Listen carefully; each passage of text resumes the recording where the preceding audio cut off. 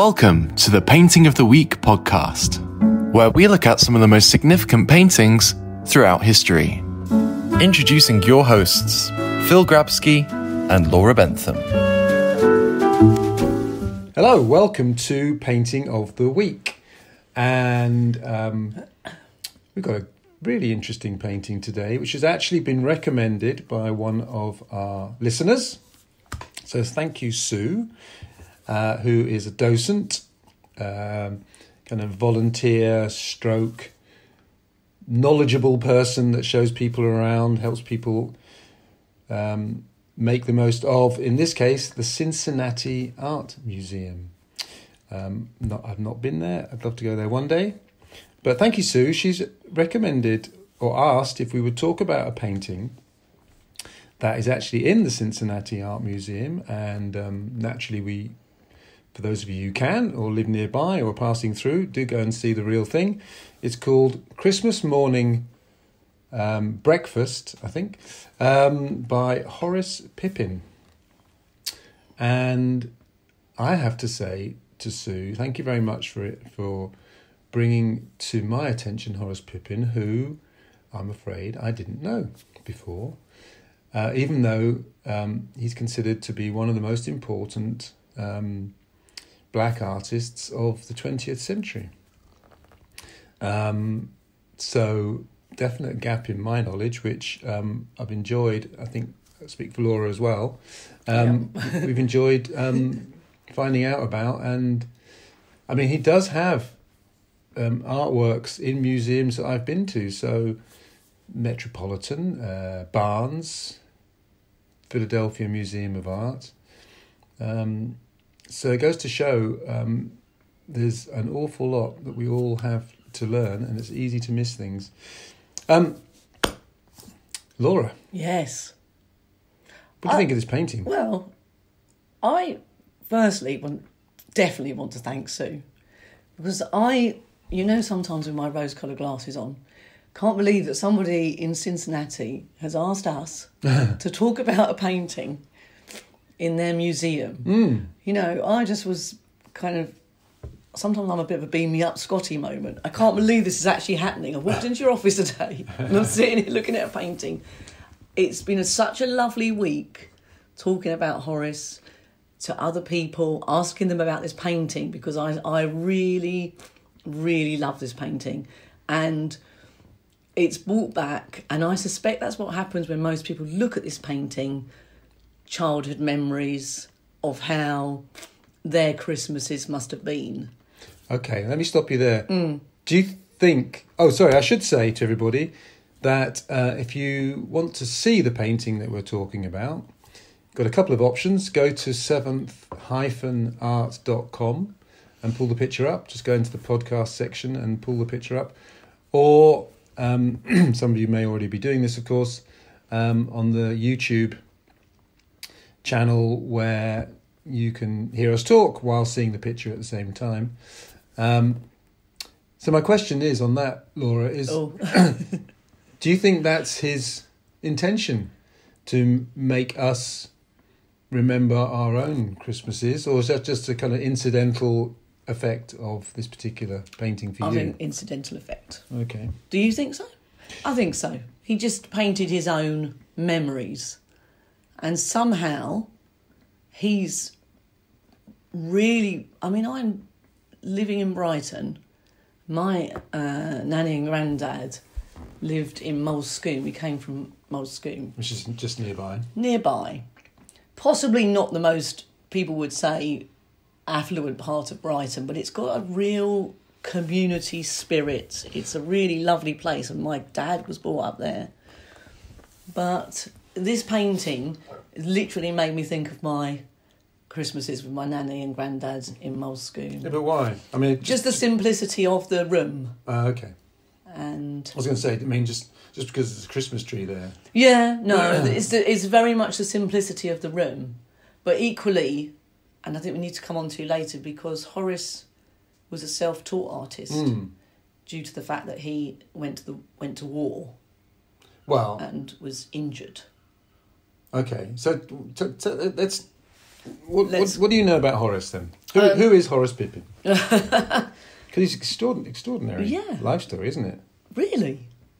But the reason he always drew all his life, but was never wealthy enough to get paints and things like that. And I believe when he was a child, he won a little won a little competition and got his first art set. And can you imagine that as a child, getting that when you want to draw but you can't afford to get paints and things like that? It must be so lovely to get some little pencils and things. He would have been so pleased with those. I absolutely loved as a kid.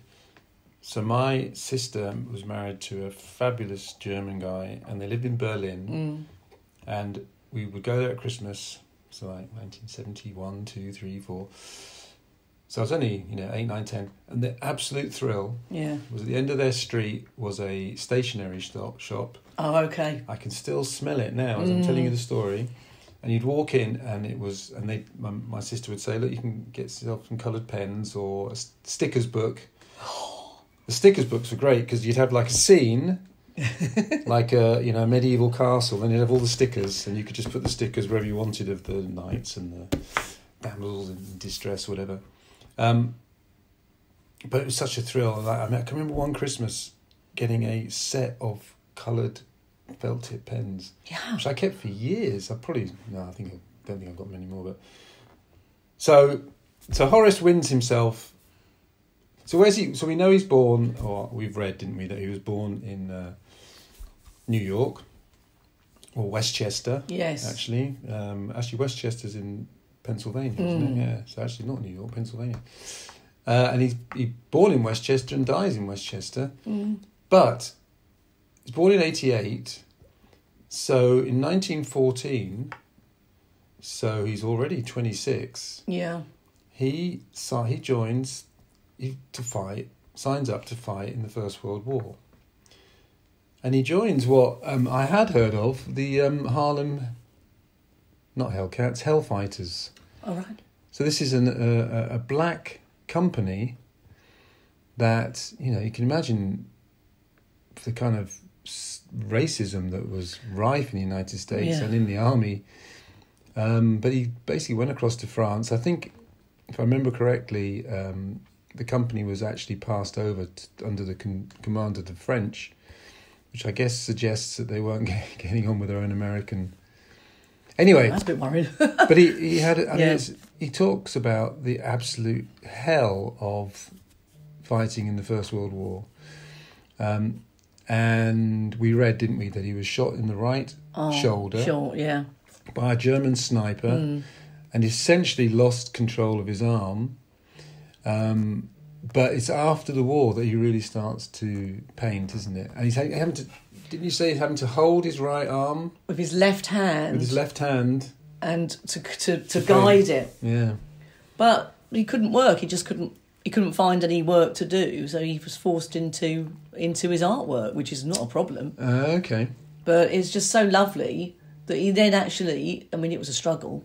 He didn't just sell paintings immediately, but eventually he did get recognised. He did get some, paintings sold and had pieces in the museum and everything. In his lifetime? Yeah. Just before he died, not long before he died. So, So this painting is 1943. So we're now in the Second World War.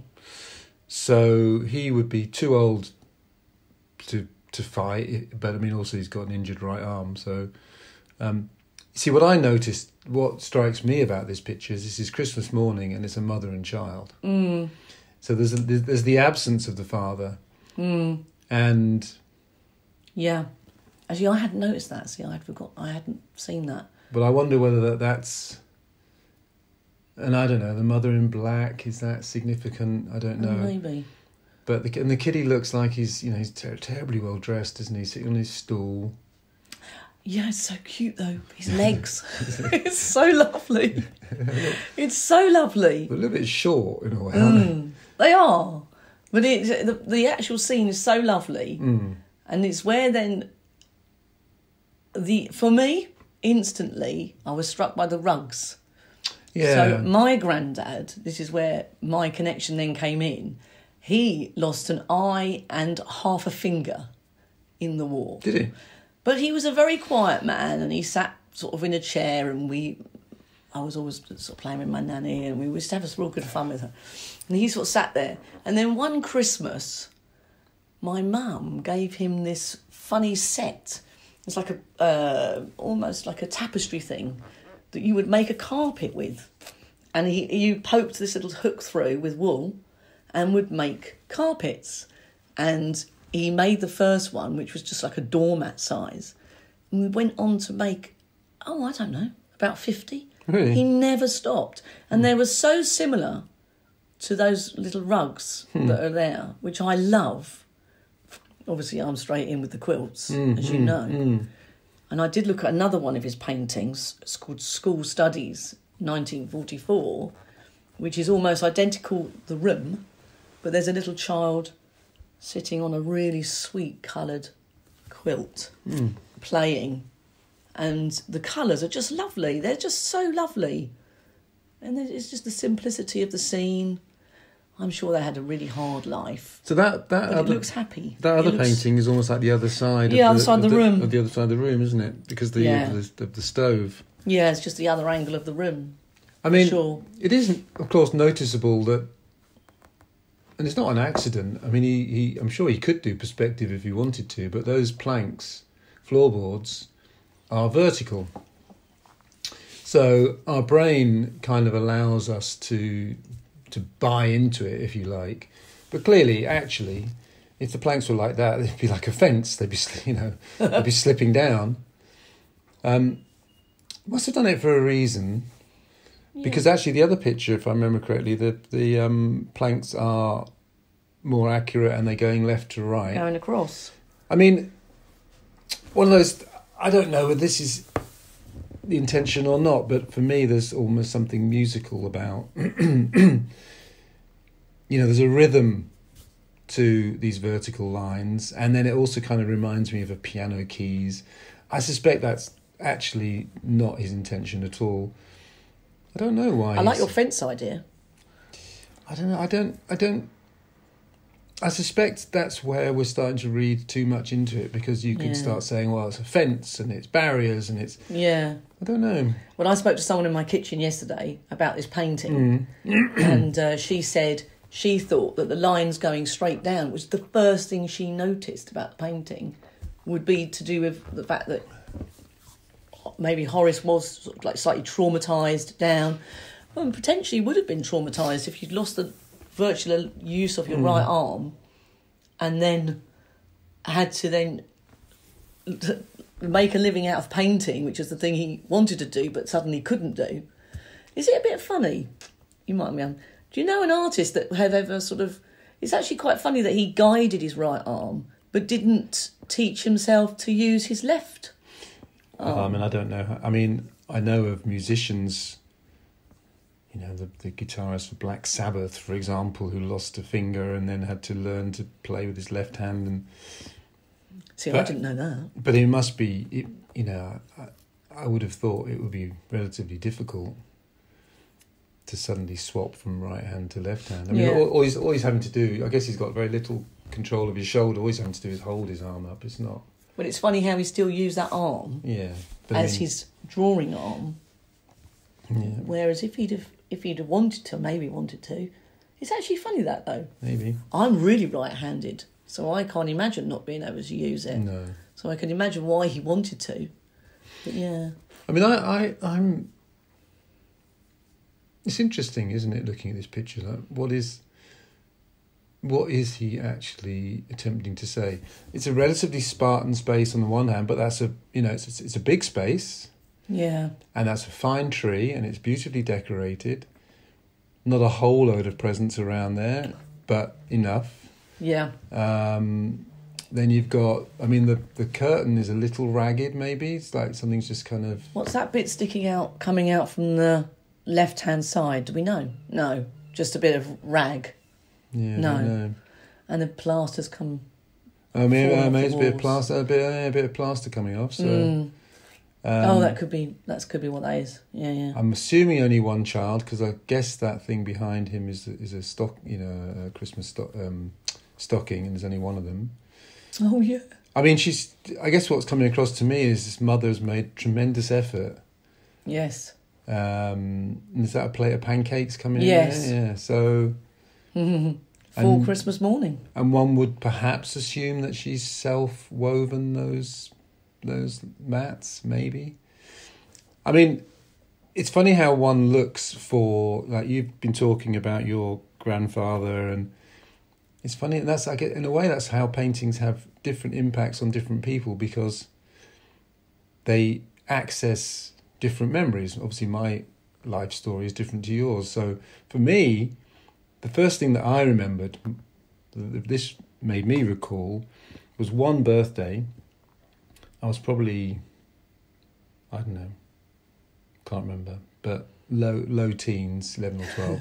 And my mother said to me, what would you like to do for your birthday? And I said, actually, nothing really. Just have my favourite meal. No. She just said, okay, we won't invite anybody around. We'll just tell me what you want.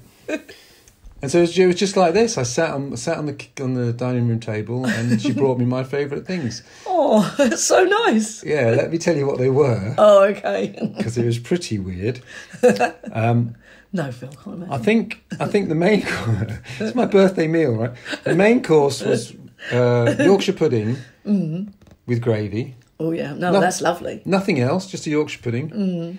And then dessert, there was something some people may remember called Angel Delight. Oh yeah, I love Angel Delight. And I used to have this quite a lot. There was a caramel flavour and there was another flavour. What was it? Strawberry or something?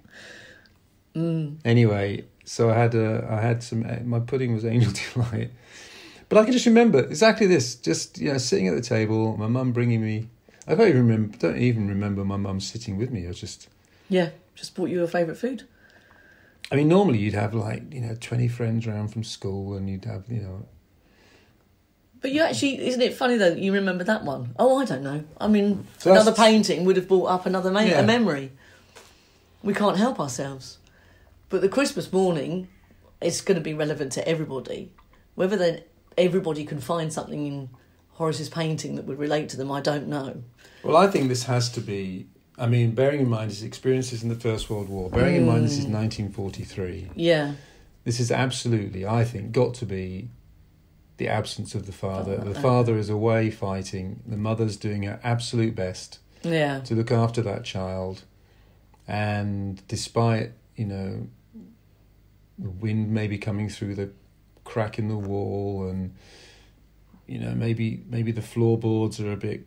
there's wind coming up through the floorboards, and that's why you need all these mats, and Yes. I don't know. But somehow this woman's working tremendously hard. She's got herself a great tree, decorated it, all the baubles, all the tinsel. She's managed to... I'm assuming that all those presents are just for him. He's terribly excited, and, he's got his best clothes on. In fact, I know, I love the best clothes. Well, the other picture as well, which I recommend people have a look at. Oh, definitely. I mean, the little kid... He's got braces on, isn't he? Braces, I know. There's such lovely paintings. School Studies is the other one I love. I actually like a load of his paintings. They're so lovely. Are they all like this? A lot of them, not so much the scenes in his house. I think he did some war paintings. There's a fabulous self-portrait which I love. Another one where he's always wearing his suit and tie, seemingly. I bet he was quite... What's the other thing? Do you think this might be his house then? I don't know. Grandparents then, maybe? Memories? I don't know. And as always, we have this every time, Phil. I mean, that could be more him. questions than answers. Yeah, I mean... Is that him, or is that him painting his wife? I don't know whether he had a wife and children. He did. One child or children? I don't know about the children. I know he got married, but his wife was... See, that's where, sometimes people say, oh, well, you don't need to know the biography of the artist to appreciate the painting. Well, actually, sometimes it helps. In fact, I think it always helps. So, if we... Although, of course, you can put 2 and 2 together and make 5. But if we knew he had a wife and one child... then you'd be like, oh, this is... Maybe this is his own family. Next time we go to next time you go to a art gallery with one of his paintings... You're definitely going to seek it out. I am. I will. Yeah. Well, that's of course, it's also a reminder that, there are so many artists that we maybe overlook or don't. It's very easy to. Obviously we do make films about Rembrandt and Vermeer and Van Gogh and the bigger names, and there is an element of self-perpetuating. These are big names, therefore you continue to focus on them because they're already big names. Now, to some extent, I would argue that they're big names because they are great artists. Yeah.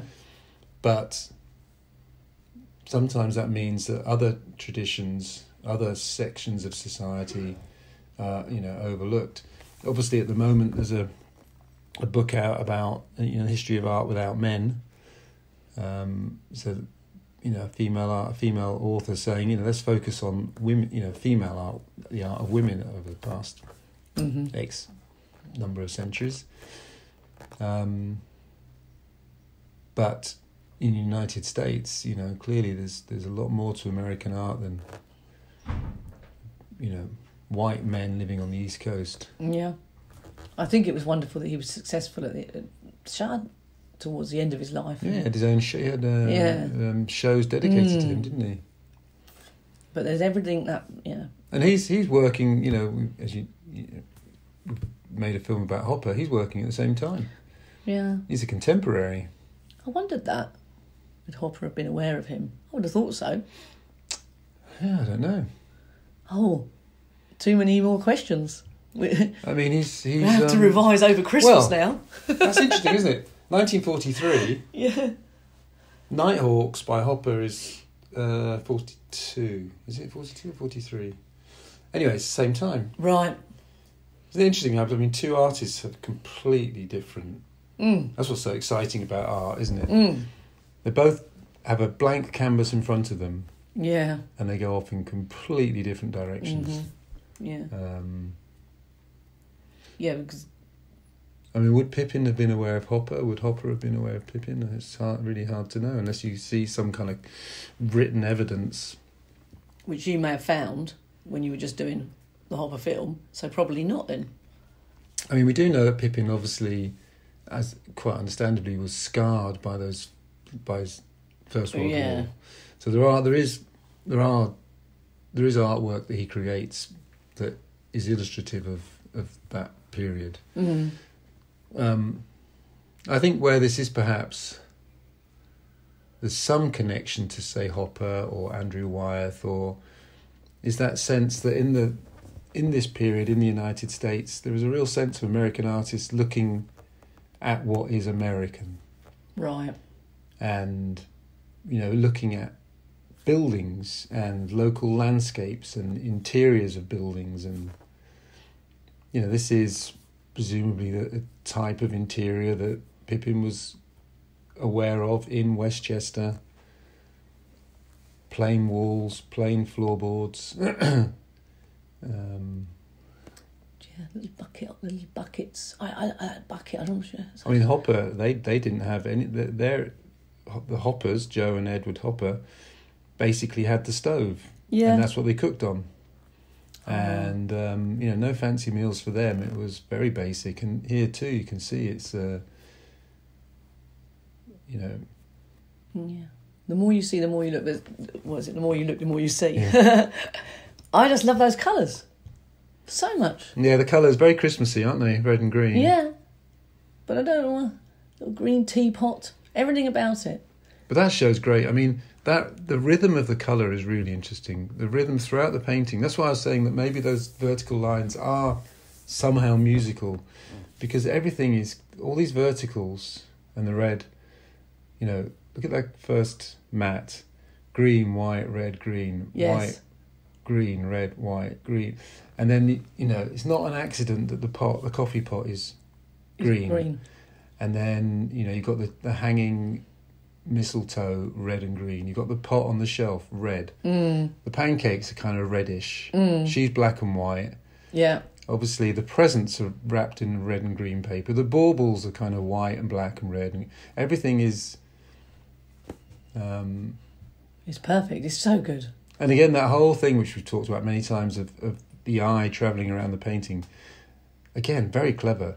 You start on the left, you work your way across, but then you hit, and it's kind of lines, so it kind of just you move through her and her arm to the pancakes and to him and the shelf, and hits the window, and you drop down to the bench and across to the tree. But then there's a circular mat there, which takes you around the back of the tree and going back the other way. So your eye doesn't go out of the painting; it goes back, and then it hits that big black upright of the flue. Yeah. Stops you going out the painting on the left, and you go back, you go down and back across. So you kind of go round and round. And so that's why his paintings were loved. They're doing exactly what we always say with your eyes. Yeah. And yet somebody else may have painted a painting because they haven't done that. So do you think he knows what he was doing, or just because he practised and drew and did it all the time? Well, that's really hard to know whether it's... Yeah. I mean, I think we should give him...